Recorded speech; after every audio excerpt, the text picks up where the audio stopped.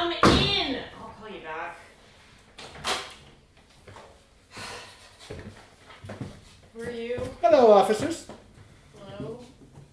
How are you? I'm fine, thank you. Why are you here? I'm Dave. This is Hiko, and this is Melody, and we are from Dave's acting school.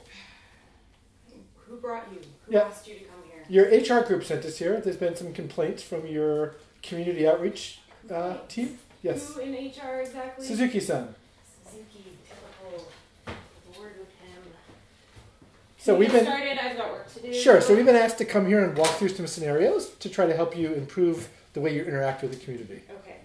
So they're going to walk through some scenarios and need you to engage like it's a real scenario. Okay. Can we just get on with this, please? Sure. Without the attitude, though, please, Sheila. Hurry up. Charla.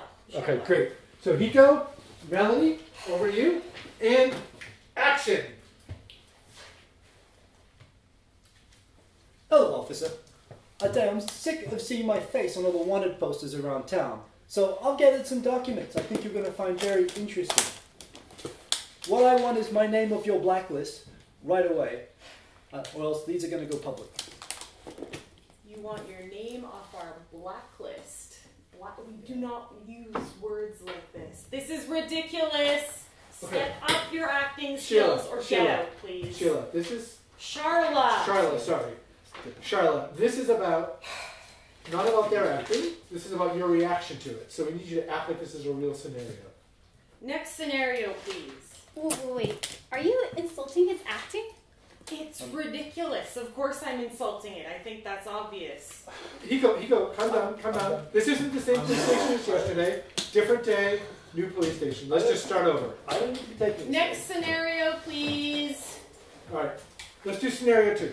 Okay, let's try again. Sarah, I need you to... Charla, sorry. Thank you. I need you to take this seriously though, okay? Suzuki-san asked us to help you guys. It's obvious there's a problem, so let's just work to resolve it, okay? Okay, great. Scenario 2, and action! Okay, everybody, stand back.